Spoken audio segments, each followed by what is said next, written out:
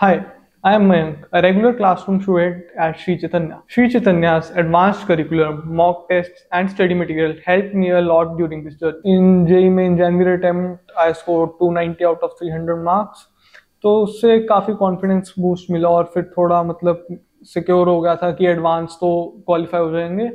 उसके बाद फिर धीरे धीरे अपना फोकस एडवांस की तरफ शिफ्ट किया।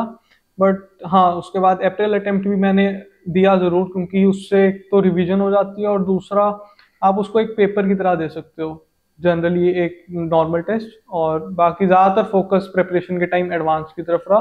बीच में बोर्ड्स भी आते हैं, स्कूल एग्जाम्स वगैरह, तो थोड़ा 15-20 दिन का टाइम उनके लिए भी अलग से निकालना पड़ता है। बट हाँ, वो प्रिपरेशन के साथ इन लाइन हो जाता है। तो फिर with the revision phase we also did the PYQs of JEE mains. Then immediately after जो रिवीजन फेज खत्म हुआ, we started with the testing for JEE mains, and then we had the previous year papers of mains which we had to do. We did them at least like after every 3 days. We did an exam, mostly on online mode, if possible, and we conducted as many previous year papers as possible in online mode.